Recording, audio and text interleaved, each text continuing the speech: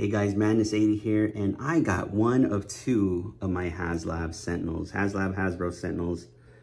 Amazing, amazing piece, as you can see. I don't know what hasn't been said already. You know, I mean, people are singing its praises and people also have their complaints. Rightfully so. You pay X amount of money, you expect a certain type of quality, a certain level of quality. And you can't really fault these dudes for being mad. So what I'm talking about, if you don't know, and I'm sure you do know though, are a lot of these shipped with some loose knees. They should have been ratcheted, especially from the company that makes transformers and giant transformers every now and then. They have ratcheted joints. I believe when this was first shown off behind the scenes, it had ratcheted joints. For whatever reason, it doesn't have ratchet joints, but everybody's favorite toy reviewer, Robo, one of mine, went ahead and showed us how he popped this out with the flathead screwdriver, and he went in and tightened that. I did admittedly have a loose knee in the Sentinel's right leg. I went ahead and did it to this one anyway, and it's fine now. So I'm happy and in love. I don't know what else to say. This thing's amazing. This is, I think at this point, the biggest figure in my collection. I could be wrong. I do own Hot Toys Hulkbuster, and I don't even recall how big that is. That is put away. This dude does come with some additional heads, which were tier unlocked. So we got Master Mold, Tri-Sentinel, not my favorite, honestly. And then two battle damage pieces, which look amazing. This is battle damage head and battle damage hand. Just looking at this up close, look at its little, where the tentacle comes out. Broken, just broken. So you can see it plugs into the hand. We'll go ahead and do that later. But I think I'm going to keep these as display pieces. You diorama makers probably could make something like a Coal Street scene where you can go ahead and, you know, fit these in and they would look fantastic. Then here is a pure unbent at this time tentacle, which plugs into the hand here. I'll go ahead and show that in a bit. And then here's a nice one. This is a 6-year-old was playing with this. So that's another thing. This went ahead and stood, you know, 6-year-olds can be a little rough, but he knows it's an important piece in my collection. And an hour and a half of playtime, he is fine. Joints are still tight. No chipping in paint. As a matter of fact, let's zoom in on some of this paintwork here. Look at these sparkles in that purple. It is nice, man. The only other thing, negative thing I would have to say, this is cool and all, but dude, the last Sentinel you released had some voice lines in it, and that would have been fantastic to have that in this figure once again. So another, you know, thing I'd like to point out, and we're spoiled, maybe we're not spoiled, I don't know. You know, a lot of Toy Biz figures had finger articulation, but not to the level of this detail. This basically bends at every joint that we have in our hand. So my son, so used to action figures coming with multiple hands, was like, this is it? This is what he has? He doesn't have a fisted hand? I was like, dude, you can make a fist. And he was blown away by that. So I thought that was cute. That was awesome. And made me appreciate the level of detail in the articulation for these hands. So thank you, Hasbro, for that. That is awesome. I mean, you may as well, right? These things are huge. I can think of very few figures with that many articulated digits. Spider-Man from Spider-Man 2, right? That giant 18-inch or however big it was. I think Giant Man, Toy Biz Build-A-Figure. I could be wrong, but you let me know. So just admiring the detail here. Again, articulated fingers at nearly every joint, or at every joint. So you're gonna bend there, you're gonna bend there, you're gonna bend there, boom. And then plus it twists as well. So plus the thumb has a little bit more range. Boom, boom, look at that. Looks so good. And again, the quality, the feel, it's awesome. It just makes me look forward to Galactus.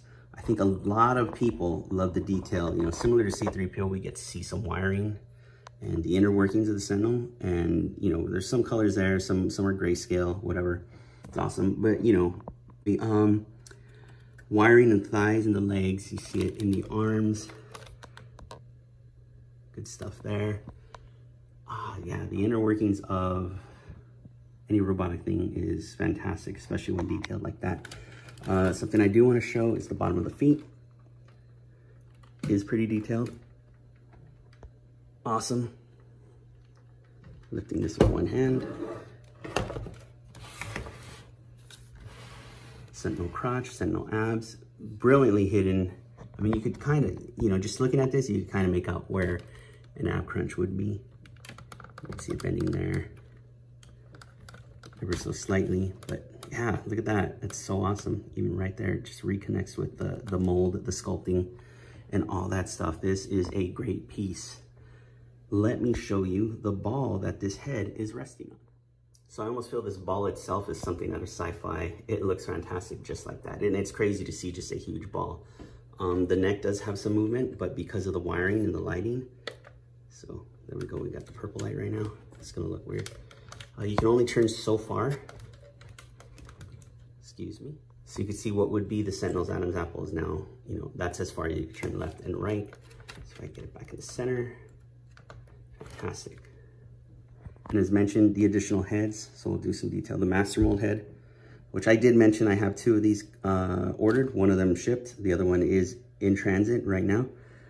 And I think I want to leave one as master mold because I have a ton of the Hasbro, what is it, 10-inch Sentinels? I have one Toy Biz Build-A-Figure because I wasn't crazy enough to buy more of those.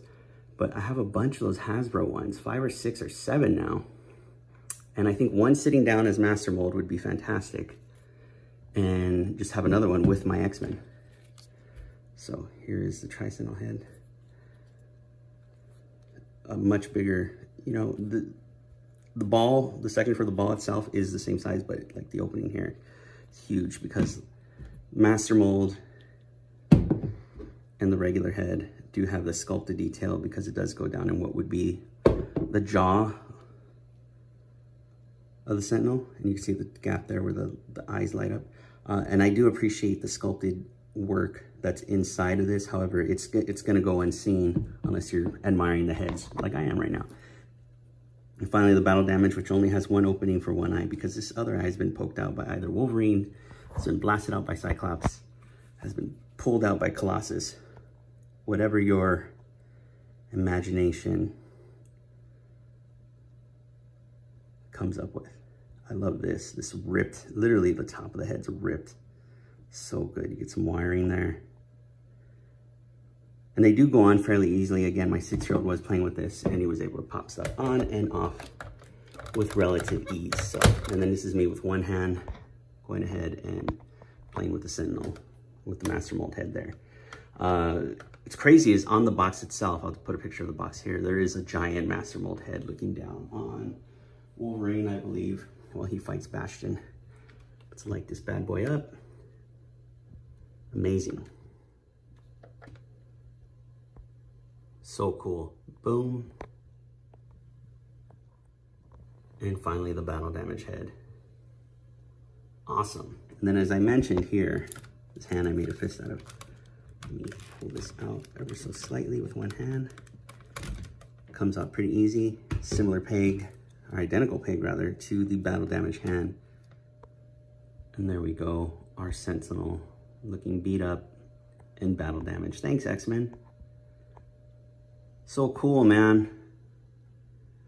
Let me demonstrate plugging these into the fist, or the other hand. As we can see there, simple plug, easy. Little peg at the end of these nice bendy wires. There we go. Looking fantastic. Balanced, all that stuff, fine, no knee problems. Looking good. Love this thing, man. So I showed off how far the neck could go. The shoulders and the shoulder pads are similar to what we're seeing in these smaller figures. It does rotate with the arm there. It actually feels like it's rotating on its own. Look how far up that could go with the shoulder pad lifting. You do get your bicep way up there. Double jointed elbows, but it is hindered by the shape and the sculpting detail of that glove there. Its arm. You know, all this is just sculpted parts. You aren't gonna get any waist swivel there, but you do get that ab crunch I talked about. The legs are wild, man. Look at that. How am I gonna do this? Give me a second.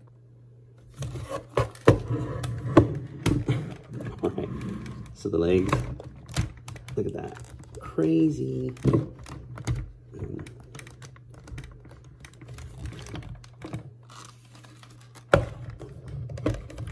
Ankle.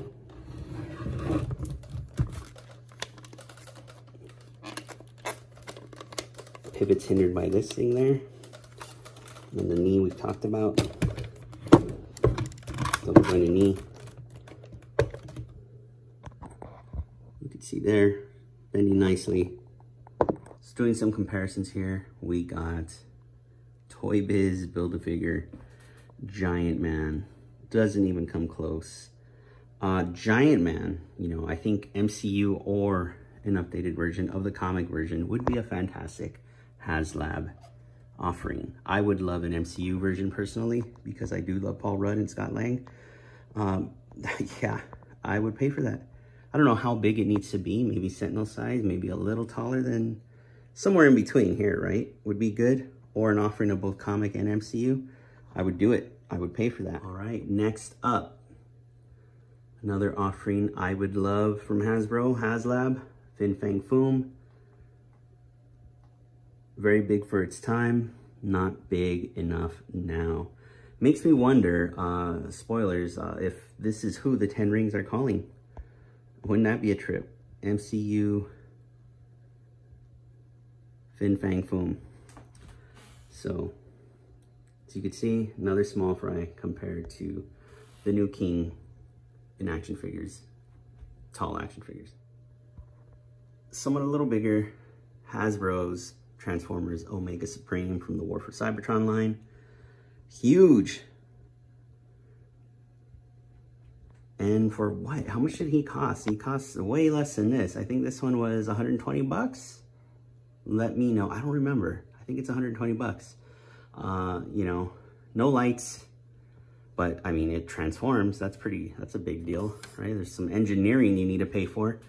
But yeah, nowhere near the cost of the Haslab Sentinel, but you know, 3/4 of the scale. And another big one, Hasbro Scorponok, huge as well. I think this was also 120 bucks. Let me know in the comments. I don't remember. I got this guy at Target last year for my birthday, I believe. I didn't get it, but you know what I mean. But look at that. Look at the size. You know, he's up there and it transforms. There's a whole, you know, bunch of engineering different from the Sentinel here, but the cost, not nearly as much. Huge though, beautiful figure. It's gonna look nice. I love giant robots apparently. Something I do want to point out. How am I gonna do this? Okay, let's try it. Listen, those were knees bending. Those are ratcheted knees from the same company, although different group of designers and engineers. You know, what happened to the ratchet knees, dudes? And just for fun, Mattel's Tyrannosaurus Rex, which is one of my favorite big figs here in the collection. Awesome. Obviously long tail will make him taller. If we stand him from the tip of the tail to the top tip of his nose rather, he would be a bigger figure. But again, I think this thing was like 40 bucks, 50 bucks. So very minimal articulation. Paint isn't as fancy, no electronics. So, you know, you win here, big guy. But, and although not a fair comparison, because I really don't want to open this. I do like this box. I do like its presentation. And I have like 5 or 6 of these unopened at home. As you can tell, I'm still not in my normal setup. Again, the only thing I wish this had. Power failure in 5, 4, 3, 2. Some cool voice lines. That would have made this figure nearly perfect for me. Ejecting power core. So cool, right? This would have been perfect. I mean, his eyes are lighting up too, I believe. Yeah. Man, what a bummer. Life form detected. I guess I can put him behind this one and pretend this one is the one talking. And then the final two pieces that do come with Sentinel are Bastion and a female Sentinel Prime. Bastion, however, so if you do get duplicates, you don't get double Bastion. You can go ahead and put this head on this guy. I'll go ahead and do a mini review of these guys separately, but man, look at that head sculpt. May shelf, dude, May shelf. That's it, man. That is it. Quick. As quick as I can be, dirty. It's still an action figure. I reviewed it like an action figure.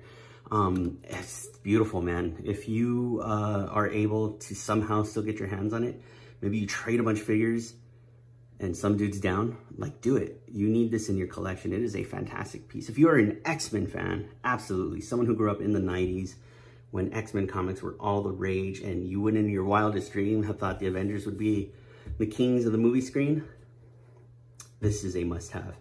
Absolutely must-have. I am looking forward to Galactus, which is an even bigger figure. It's gonna go up to there or something. And yeah, you know, I can't wait for Galactus's MCU debut. I cannot wait for the Sentinels MCU debut because they haven't been done justice in movie screens at all. But, you know, again, 90s teen, X-Men cartoon Saturday morning, Jim Lee's X-Men on comic shelves. Comic cards were all the rage. That seems to be a big deal at Hasbro right now, these comic cards. Yeah, man, you know, and those of you waiting patiently, man, keep continuing to wait patiently, I guess. I don't know what else to say to you or why Hasbro isn't hooking you up, but you guys are in for a treat. Thank you for watching this sloppy review. I understand. I'm embarrassed with how dusty that Scorponok was, man. These things collect dust, and that drives me nuts. Thank you again. Please like, comment, subscribe, all that stuff. Like, dislike, smash it all. Do what you can. I appreciate your views, your subs, and your time, most importantly. I'll see you in this video, followed by some other stuff.